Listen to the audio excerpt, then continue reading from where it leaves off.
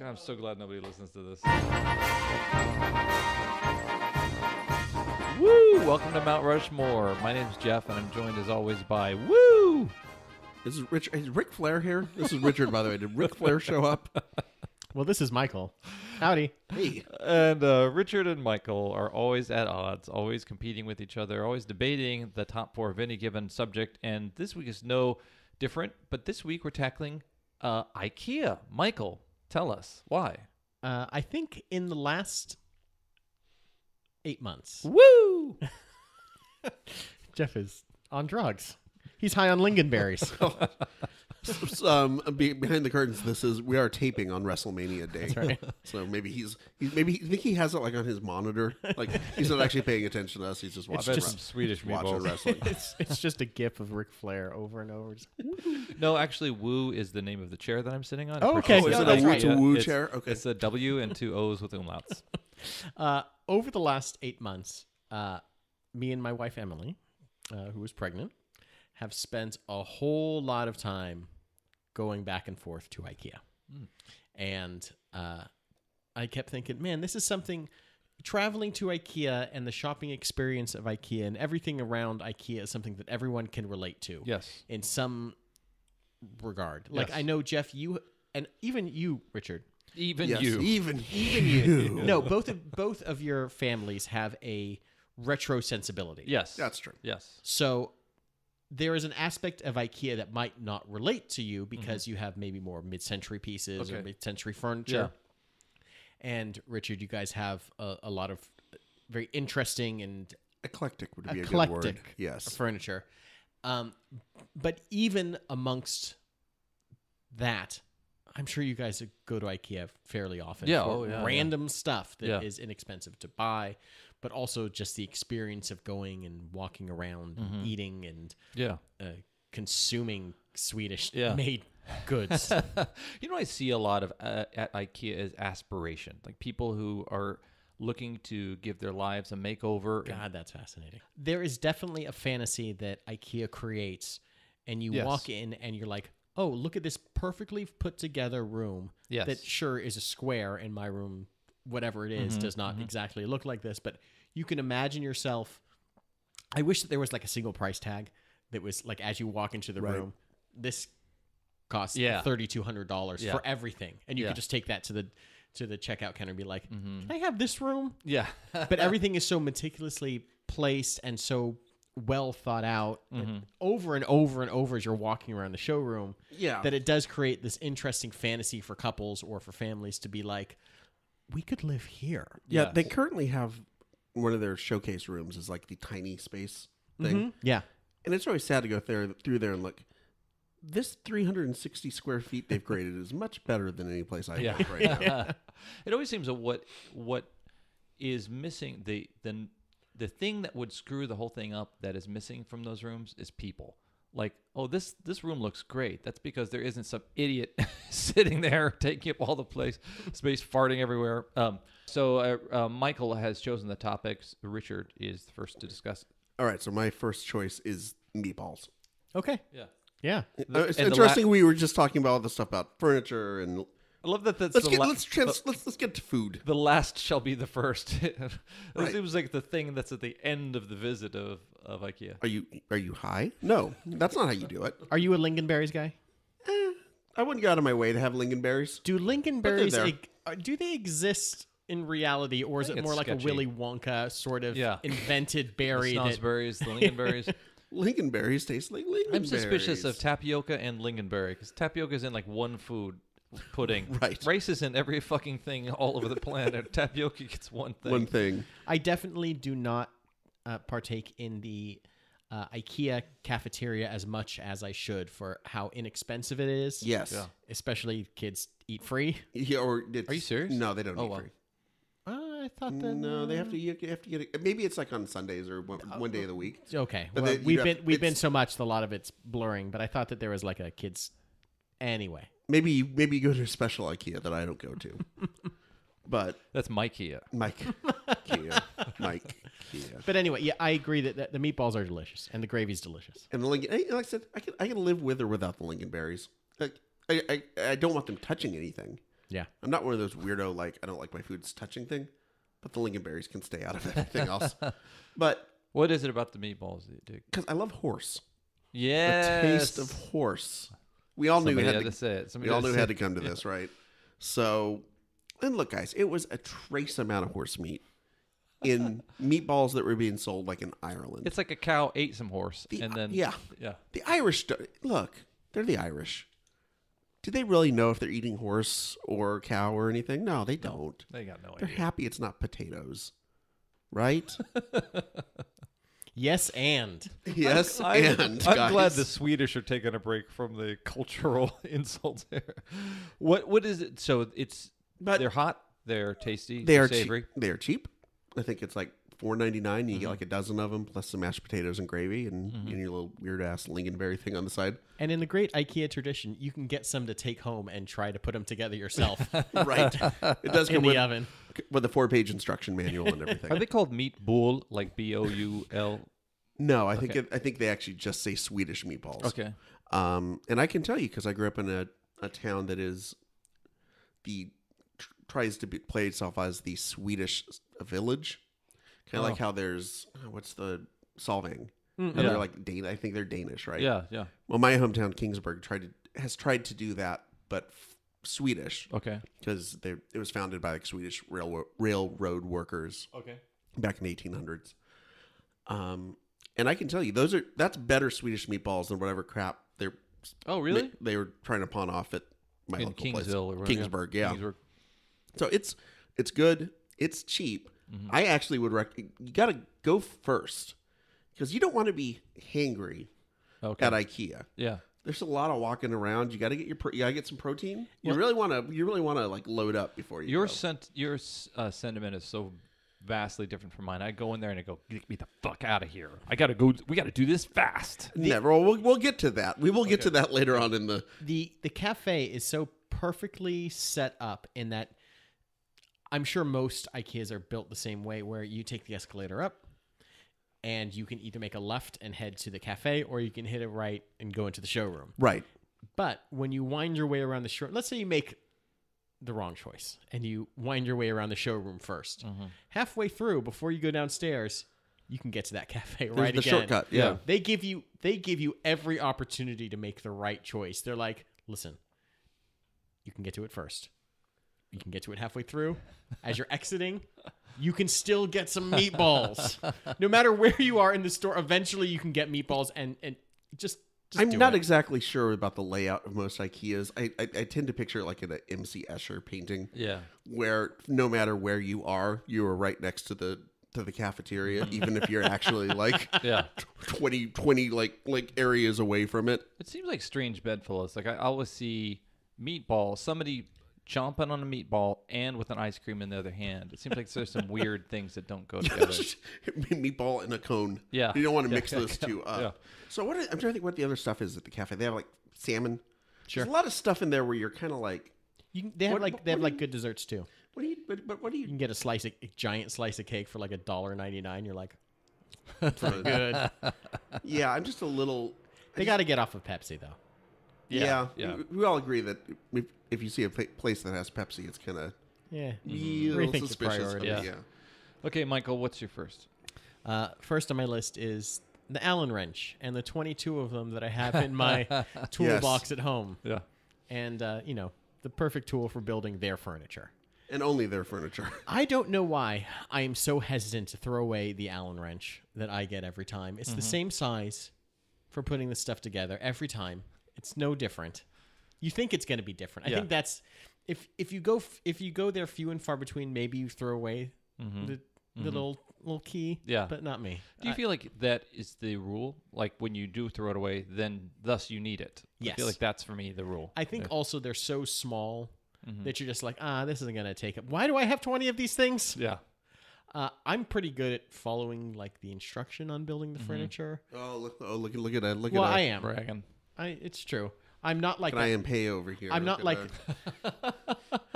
Mr. Architect. I'm the smiling fat goofy drawing guy, not the confused one that's in the instructions. Who's with the phone number next to him? Yeah. So I feel very usually pretty confident in Yeah. it. And it's like, okay, I'm good at following instructions. I don't fall into that.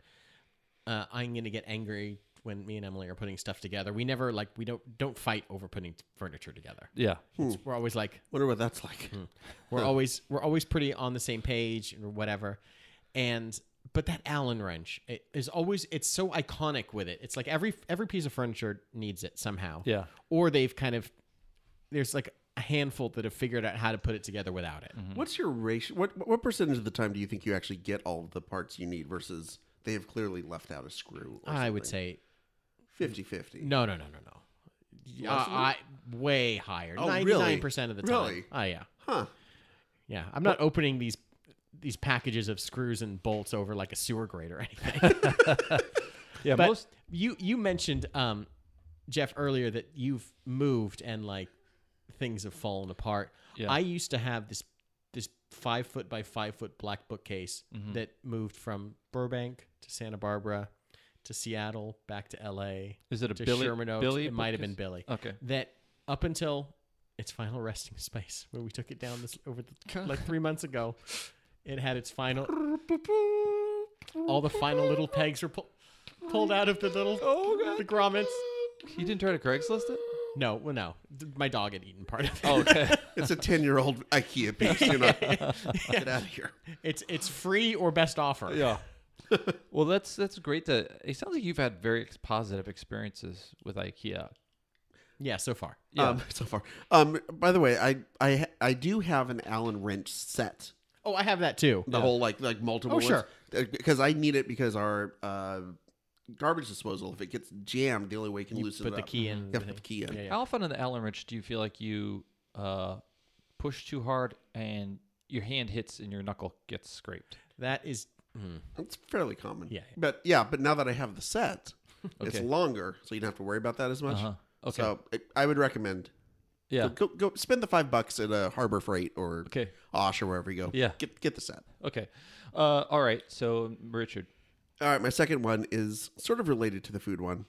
Is the kids section, Okay. specifically the corral where you can dump your kids off Smaland. to find Smaland. Thank you. Smaland. So you can finally have a goddamn hour to yourself.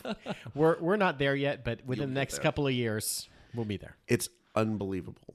Just when you have a 9-year-old and a 4-year-old like we have right now, and to be able to just say, here, watch our kids for an hour. We're going to just go look at furniture. Sometimes I feel like we go even when we don't need anything, just to have a babysitter for an hour, just so we can just wander. My perception of that area is like the play area at McDonald's, where this would be a good place to get the flu. That's what I think. Would you like your kids to be licking other kids and no one notices? Are there toys there that every kid in Burbank has played with? I'm sure they have a ball pit. It's always closed. Oh, Which I'm not going to speculate on why it was closed, but I think we can probably figure it out. But they have like movie. there was a big man and smaller. So they have TV. They have TV, so you can do that. And they have like books. And they have like soft toys and just crap. And it's great because the kids love it. One time we went and we're like, look, we're only gonna be here for like 20 minutes. The line is like 20 minutes to get in. Let's just go. And they flipped the fuck out. It was like, no, we're at IKEA. That's the only reason they're excited to go to IKEA with us. Oh, wow. 2 reasons: get meatballs, go play in Smaland. Yeah, yeah. They don't give a shit about the furniture. They don't give a shit about anything else. And it's just weird because it's like it's a play area, but it's not like going Disneyland or anything. But kids get so excited to be in there. It's like they get to play and the parents aren't there, and it's just this like freedom. What nefarious things happen? Do they teach them Swedish or teach them how to look up things in computers or Allen Wrench 101? Suicides. So, oh God. High suicide rate. It's Swedish. Oh, that's right. High suicide rate. No, it's like I said, there have been times when we've kind of looked at the line is always ridiculous. Is it really? Oh, okay. It's usually very long to get in. And it's like, well, maybe it's worth it just to bring the kids with us. And then Sarah and I look at each other and just like, no, we need this. We need this time. And they give you like the little buzzer thing They used to give you that. I think they Oh. do anymore. They used to give you like the little buzzer thing in case something happened to your kid. So do you know your margarita's ready? So that you know that Border Grill has your table ready. Now they just take your phone number. Okay. It's fine. But no, the Smaland, Michael, you will learn to love this. This will be Very excited. you will debate just taking the kid, dropping him off there, and running down to like get a drink at a cocktail place. Oh, and then coming back. As soon as IKEA adds alcohol to their cafe section. I'm actually a little I'm a little stunned that hasn't happened yet. Oh. But it would be like IKEA Lingonberry juice cocktail. Nailed it. Lingonberry beer, Lingonberry. Okay. Guys, hello. What's your next one? Check. Michael. Beer, Lingonberry. Lingonberry. Guys, Wallace Beery. Yes, we agree. y'all got it. Yeah. Okay. We got it. My next one is forgetting that damn blue IKEA bag at home every time. Yeah. How do I every time? Yep. How is that possible? We take it out, fill it up, be like, all right, let's remember put it in the back of the car. Mm-hmm. Next time you take the other car, and it's like, Yeah. did you bring it back? No, it's in the back of my car. Oh. So you got to go back. You walk through IKEA, and they give you that yellow bag of shame, and Right. you're carrying that around, only to get to the end, and then you have to either like man up and try to carry all like your weird collection of like napkins. That's what I do all the and time. furniture. I think we've slowly grown accustomed. Like I think IKEA was so far ahead of this because we're now in California seasoned veterans at forgetting your The bags. cloth bag Yeah. when you go to the supermarket. You pay the damn 10 cents for the plastic one. Yeah. No way I'm paying 10 cents for a paper bag. Get out of here. No way. I can carry these eggs and these, But IKEA, these it's 2 like, cans of tomato sauce. I'm going to carry a cushion that's 42 centimeters by 73 centimeters and a plate of hot meatballs and all these things that don't go together and a lamp. It's like I got to put this in this blue bag that oh my God. And then you get to the end and you're like so unwilling to spend that 99 cents. Mine in our family, the blue bag has now become like a loose toy. Oh, It's just those. It's like a kind of a fly by night bin for the kids, like army toy, whatever type of toys. It's an ad they hoc thing. Yeah. which generally winds up becoming anything that's on the floor just randomly gets Put it in a piled bag. in there. So that every once in a while you open it up and it's like, oh, there's that toy I was looking for. Oh, there's my other shoe. I have noticed when we discussing the IKEA experience from a geographical standpoint, you talked about the things that are so far we've only got to the entryway because we've gotten to Smaland and the meatball vendor. Right. I usually go through the back door and go straight to the scratch and dent area. Oh, sure. Sure. That was almost on my list, by the way. Yeah. Oh, really? Okay. One time Jen and I had this kind of Oh Henry, is that the kind of Candy bar? It was the candy bar. Well, we had this kind of moment where we went through shopping and then we kind of had this list, and then we show up in the scratch and dent area. All the shit we liked was in the scratch and dent area. Oh, really? And it wasn't like ruined. It was just something somebody got, and then they thought it was dumb, and so they returned it.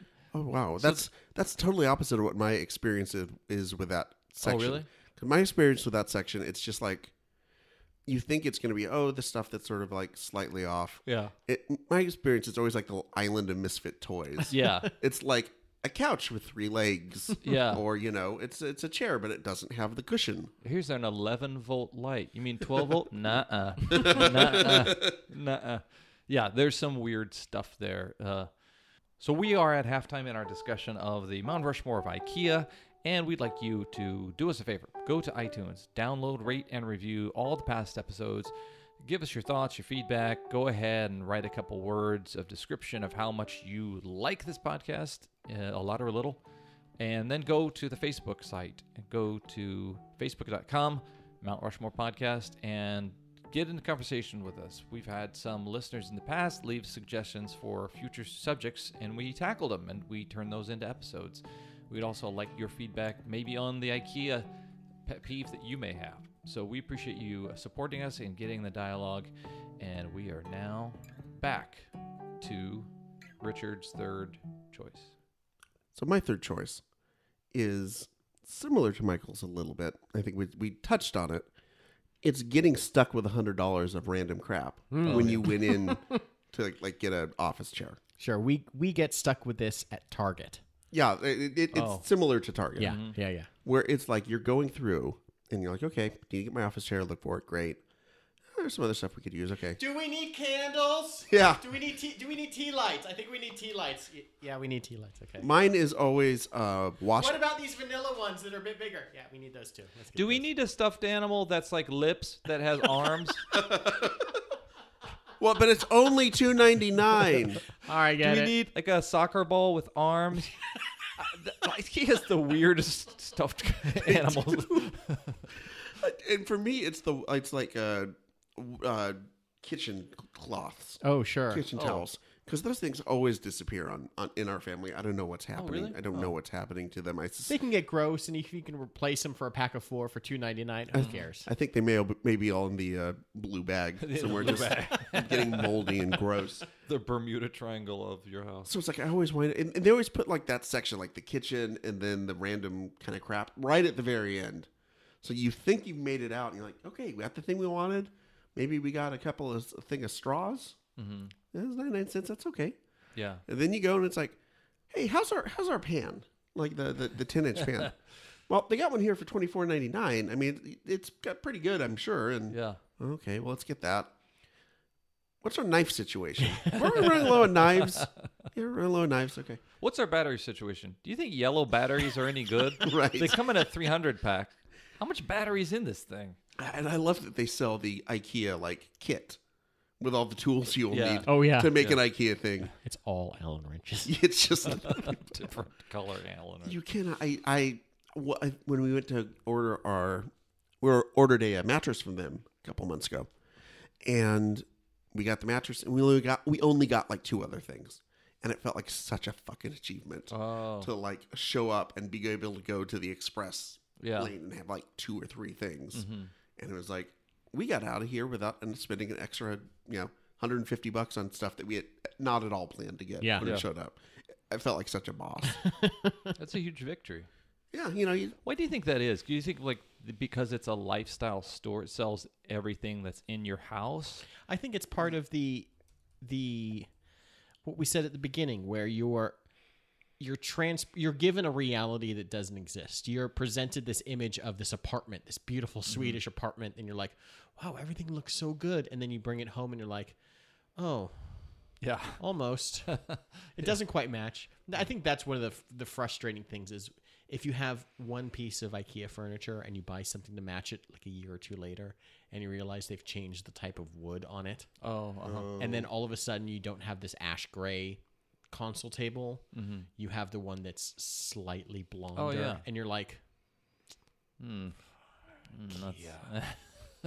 but you're always trying to get back. You're always trying to. You see these things put together, and you're trying to get to this like cohesive element. And I think you kind of get overwhelmed, and you're like, oh, that pillow looks good. Create like a statement of unity. Like when I think of the mannequins in a department store, I think of something like the Gap, where that mannequin is wearing a T-shirt, a polo shirt, then a denim shirt, then a denim jacket. And if I buy all that stuff, I mean, I already kind of look like the Michelin Man to start out with, but then you just look like you were stung by 100 bees and you're just a big puffball. So it doesn't look so much on the mannequin like it looks in your house, I guess. Okay, Michael. My next is people walking the wrong way / slow people. Oh, slow people. Oh, the slow people. In this maze of a building. Or I will also throw in the people who walk like 4 wide with their family. Oh my gosh. And slow. Yeah. When you're trying to, you need to get to the There's a cafeteria. Yeah, And you know what the shortcut is? Yeah. These assholes are just strolling along like a Sunday drivers. In our local IKEA in Burbank, they've recently closed down the old one and built one that is 2 or 3 times the size. Yeah. It's massive. I haven't quite figured out where everything is yet. Yeah. I used to know the old one really well. It's like I know I don't need to go upstairs. I can go downstairs and just cut right through. Boom.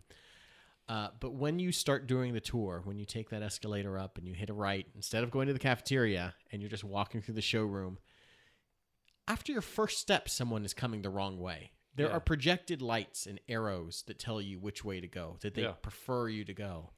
And you just keep bumping into people that are just, either maybe they started their way and they got lost, or they've doubled back because now they remember something needs to look good. Yeah. What did that thing look like? Can you go get that tag number? Yeah. We need to write that down. Here's that little golf pencil and like your little crappy measuring tape that you just end up losing every time.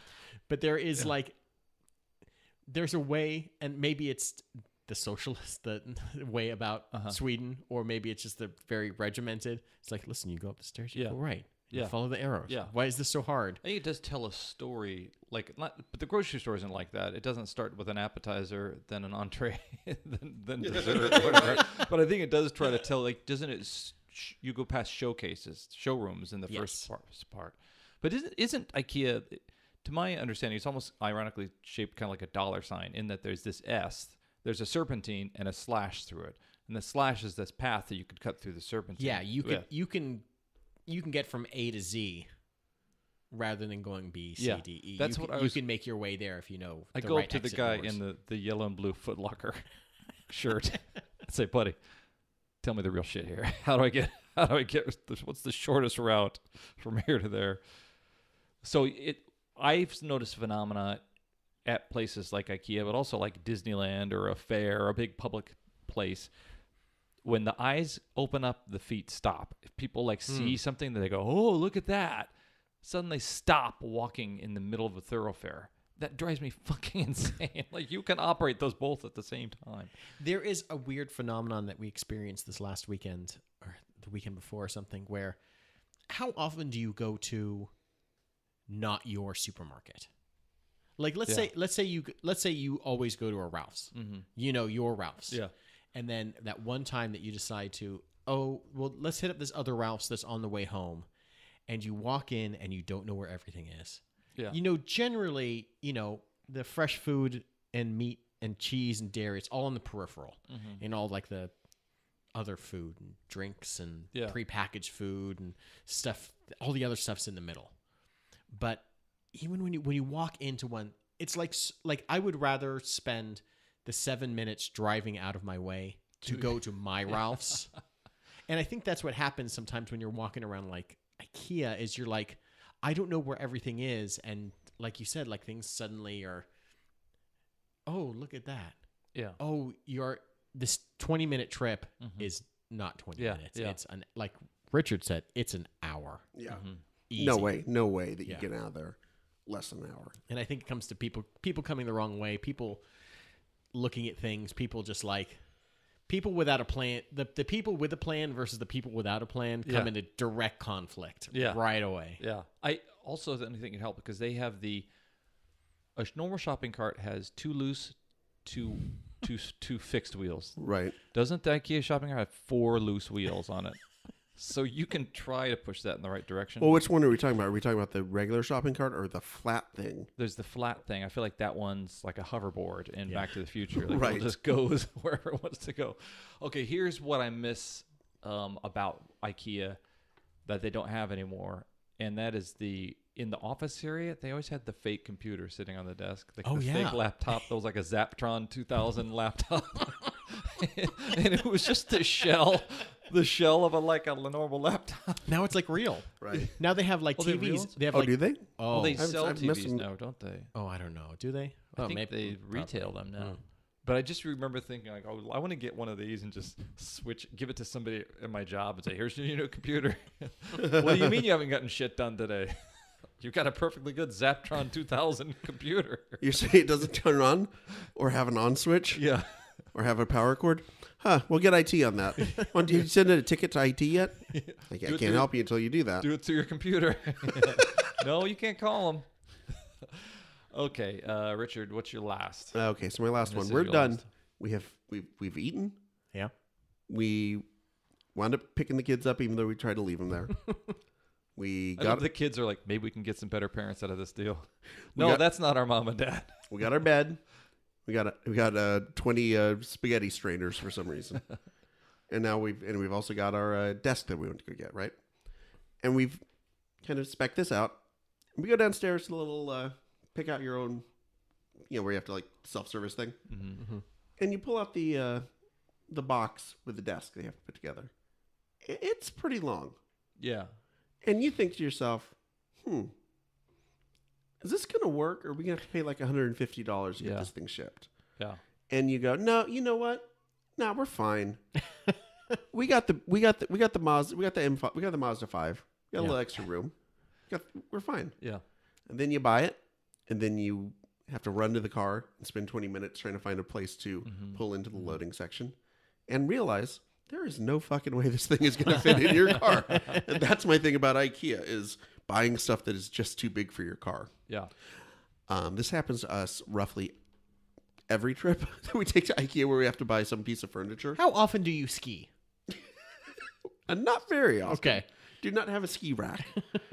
And so it usually winds up with this sort of, okay, so kids, you're just going to have this sit on you.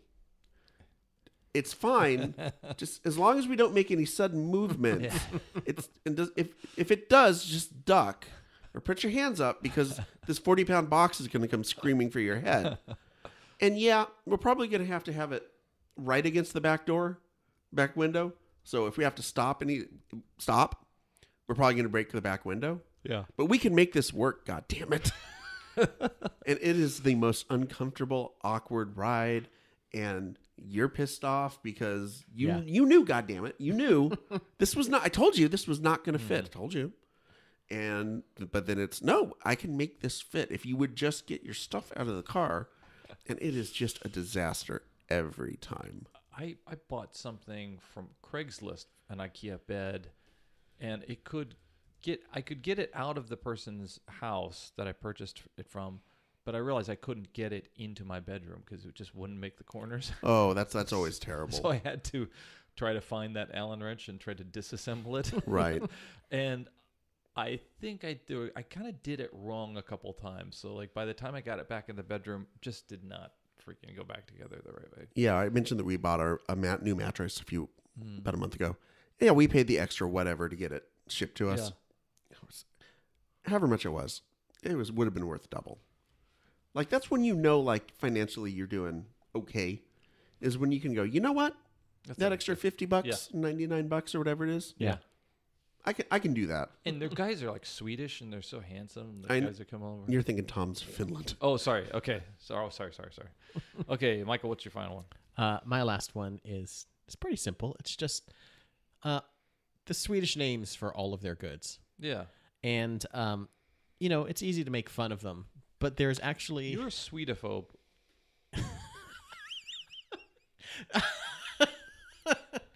Well, okay, they're blonde hair. They're goddamn. They're so tall. They're so Nordic. I hate those guys. Why aren't they better basketball players? Come on. It's just to American ears, were made to English ears or to whatever. Yeah. The strange Swedish names for things, and looking it up, they actually have like a reason for why each one is named. They're either named after for example. Beds are named after Norwegian place names. Oh. Chairs and desks are men's names. Carpets are Danish place names. Kitchens are grammatical terms. Beds are men's names? Yeah. So all of the naming conventions for all of this weird Swedish furniture has some sort of reason, even though, the only ones we can remember are Billy. Yeah. Right, of course. We're such a-holes. Yeah. All we can think of is, what's that one bookcase? Billy. Yeah. Well, yeah, it does seem also that this, I'm so glad you enlightened us with that, because I just think of comedians making fun of these things. It seems like the stuff of parody. But I wonder is this related anyway to like language? Is it based in the language? Because I know like some languages have like paternal or maternal versions of things like that. I didn't look that deeply, but like they're made to kind of reflect some sort of characteristics. Like bathrooms, for example, are named after Scandinavian lakes and rivers. So things that are water centric that happen in the bathroom, like vomiting. That's just me. So I thought just very interesting that not only it all sounds foreign and fun and like it's fun to say I want to buy that floor stang. Yeah. It's fun to say and fun to know the origin of you know the far loved ottoman. Yeah, often do see the photo of the designer. Have you ever seen that? Mm-hmm. Where it just looks like this guy. He's 65 years old, and he's probably designed beautiful buildings, postmodern this, and he did his master's thesis on Bauhaus or brutalist architecture, and now we know him from Flurg. Yeah, Or this dresser, with 2 parts that he designed or something. He's probably making more money than he ever has. So, guys, we did it. We made it through. This was pretty amazing. It cost us a few $100s. Yeah. Right? And I broke a window in my car. Yeah. Where are the kids? Oh, shit. Oops. Well, we'll get them next time. Oh, We're man. coming back. We're Right. coming back And later. I'm sure they got meatballs and lingonberries to eat Yeah. to keep them happy. They'll learn a foreign language, right? Right. Well, let me discuss the ones I was most impressed by or just kind of stuck with me.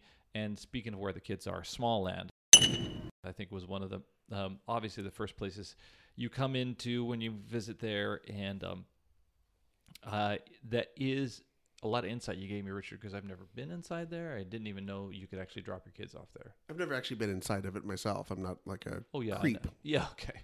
The Allen wrench. This really brought up feelings and pains that I have had using the Allen wrench, so I really appreciate it. Also, I think it also gave Michael an opportunity to discuss his superiority and spatial orientation and assembling and following instructions and things like that. And from here on out, it's the Michael Winfield Show. The spatial impact that Michael feels, I think Michael sees IKEA as this giant labyrinthian box, and he's trying to control it. There's a lot of fear that's going on in Winfield lately because he's got a kid on the way. I think he feels a lot of stuff come out of his control. It's a lot of pressure. And he wants to create a box that he can feel his child is safe in. So the people who screw up IKEA for Michael, it was really impactful to hear how much he hates Swedish people, for one, but he hates people in IKEA who go the wrong way. Like Richard said, it's like an M. C. Escher painting where gravitational force does not obey common standards. So you never know where somebody's going to erupt from in that place. And then Swedish names. That was very insightful and edumentational. So we finally broke the tie of ties. And we have a clear winner for this episode of Mount Rushmore. And that is Mirkel Greenfield. Foodie. This is Mount Rushmore. I am Jeff. Easy to be rich. I'm Michael.